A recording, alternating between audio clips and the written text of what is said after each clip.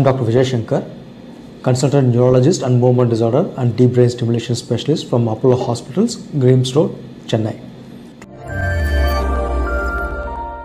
Today I'm going to talk about Parkinson's disease, the causes, the symptoms and the treatments, and especially regarding the advanced treatment options for Parkinson's disease.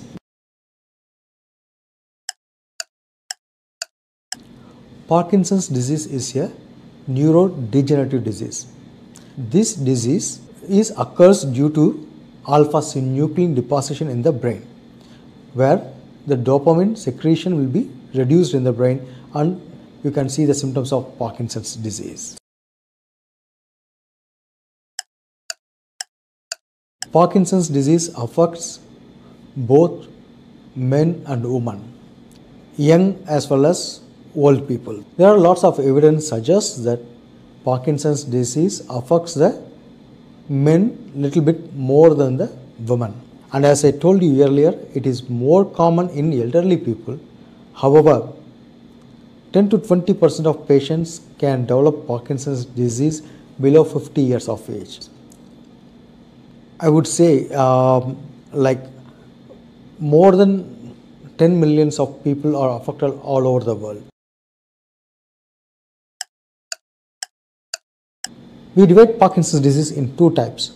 One is a tremor-dominant Parkinson's disease. The second type is akinetic rigid syndrome. It means they will do all their activities very, very slowly.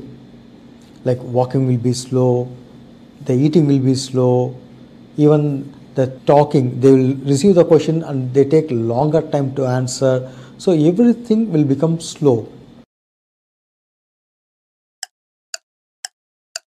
And as subtypes, we have almost 4 subtypes of Parkinson's disease. The first one is multisystem atrophy.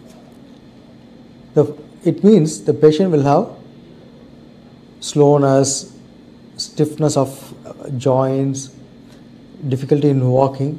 Especially, they will have frequent urination. There is other subtype which is called as a progressive supranuclear palsy. In this patient, they will have slowness, stiffness, mainly they will have difficulty in walking and frequent falls. Especially these frequent falls happen within 1 or 2 years of onset. The third subtype, which is called as a corticobasal syndrome. In this corticobasal syndrome, these patients will have mostly one side of the body is first affected. Eventually, they will have other side of the body also, but they will have some asymmetrical. They will have sometimes small jerky like this, or more than that associated with stiffness, slowness, and also sometimes they will have some abnormal dancing hands and legs, which is called as a alien limb phenomenon. The fourth type is called as a Lewy body dementia. It means usually Parkinson's patient can develop some memory problems, like usually very advanced, like 10 to 15 years later on. But we see like within 3 or 4 years also, we see patients with early Parkinson's disease dementia.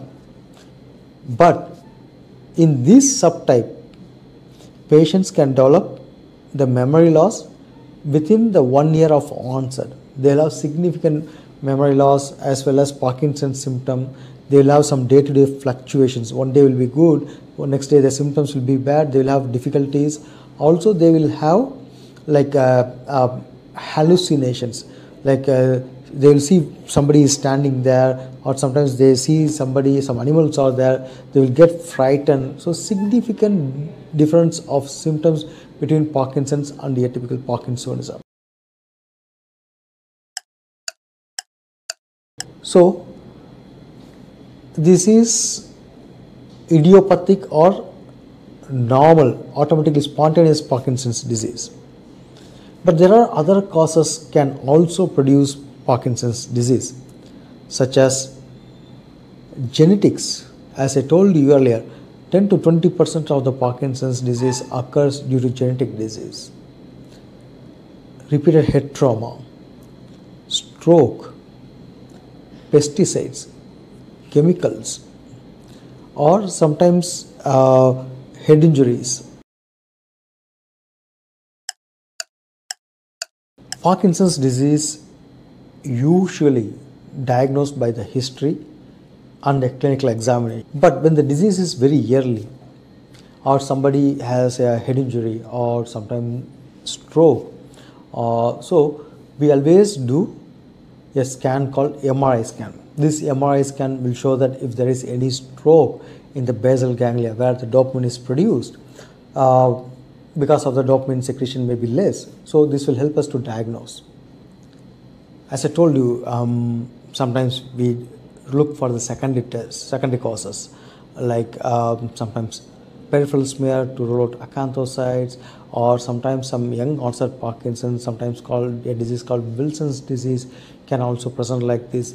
Mainly, especially in people with younger disease, like less than 50, we prefer to do genetic tests. The genetic test will give us a clue to diagnose the gene-related Parkinson's disease.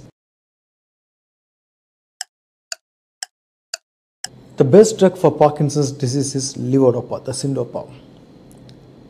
Syndopa is available for almost 40 years, the levodopa. That's the best drug till now. There are many people think that levodopa has to be taken after the food. That's a mistake.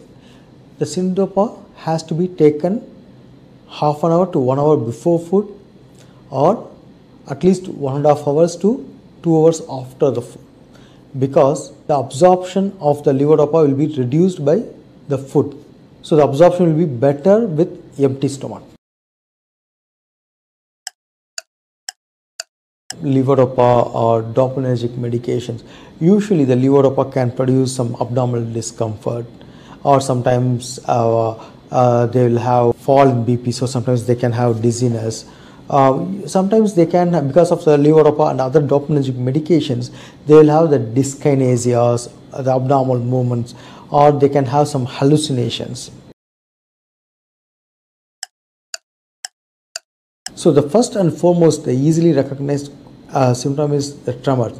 But unfortunately, the awareness about Parkinson's disease is very less in India. If you have somebody has a tremors, they will think that it is because of old age. When they have other symptoms like slowness, stiffness, or difficulty in walking, they will think this is because he has become lazy or he is weak. But they don't know what is the cause for the weakness. Today we have discussed about the signs and symptoms of Parkinson's disease, also how we can manage the Parkinson's disease, what are the advanced treatment available, how to prevent or how to slow down the disease. All these things we have discussed. Stay healthy, stay safe, and stay informed. If you notice any of these symptoms, please consult your local neurologist. Thank you.